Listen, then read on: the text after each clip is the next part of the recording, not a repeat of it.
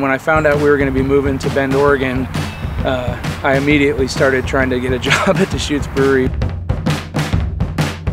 Mirror Pond is it's kind of beautiful in its simplicity. You know, we brew it in 145 barrel batches. Going into that, there's 7,000 pounds of malt, which is all made up of only 3 varieties. And so as a brewer and as a consumer, it's just a really simple beer to fall in love with.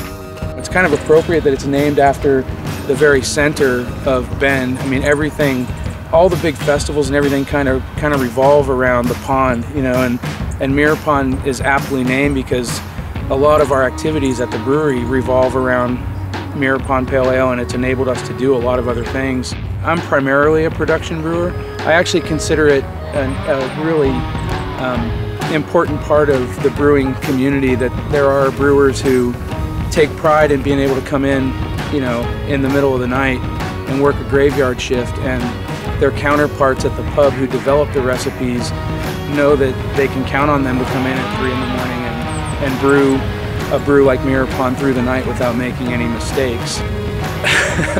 If Mirror Pond were an animal, I think it would probably be a golden retriever or a yellow lab. I'm there to provide comfort, and you know, it's kind of got the unconditional love thing going.